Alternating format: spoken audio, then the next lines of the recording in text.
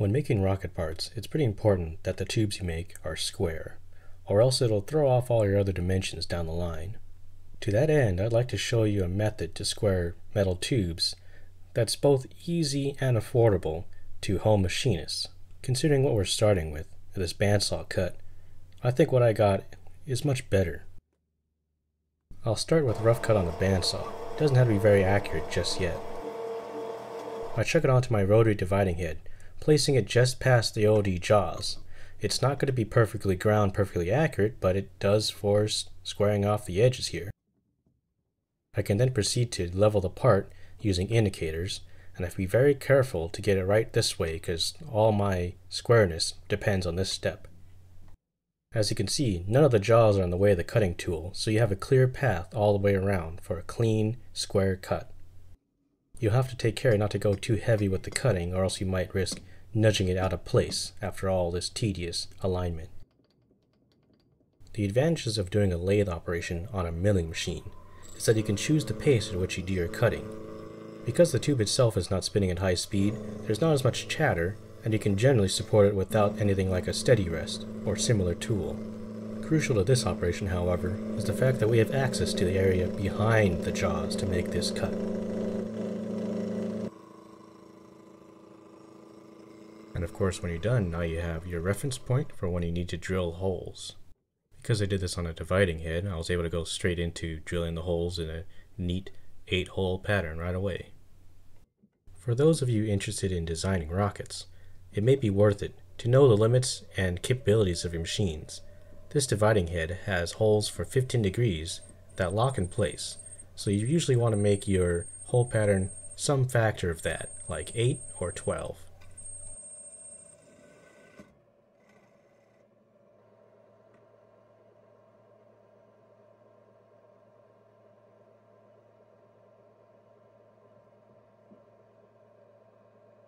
Try not to drill into your lathe jaws though, so just stop before you get to them. Once you have your hole started, you can always go back with a regular drill.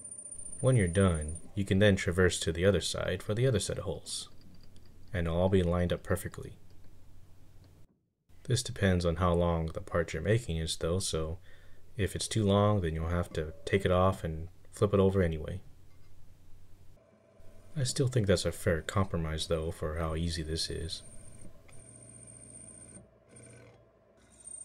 Doesn't hurt to help support your part, but with how flexible this thin wall tube is, I don't know how much I really did. Though it's better than putting your hand on the side closest to the drill bit, because that's how you will hurt yourself.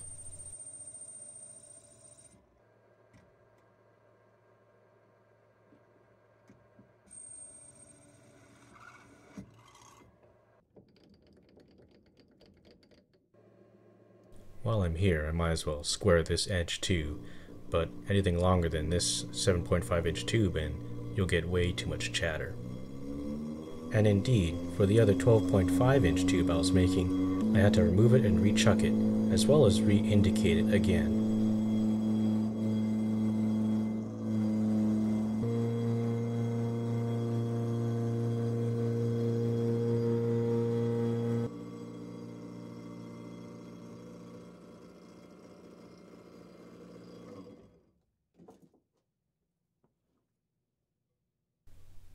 Nice and square.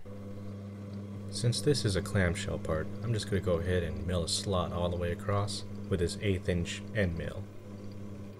I make sure to leave just a bit so that the two parts are actually connected, but I can cut them off with a hacksaw and file it down.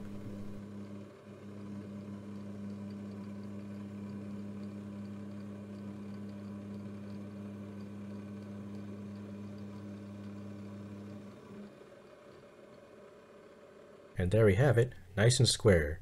You can make this on something as simple as a mini mill, as long as you have the right tools and fixturing. I like how it came out, ready for flight.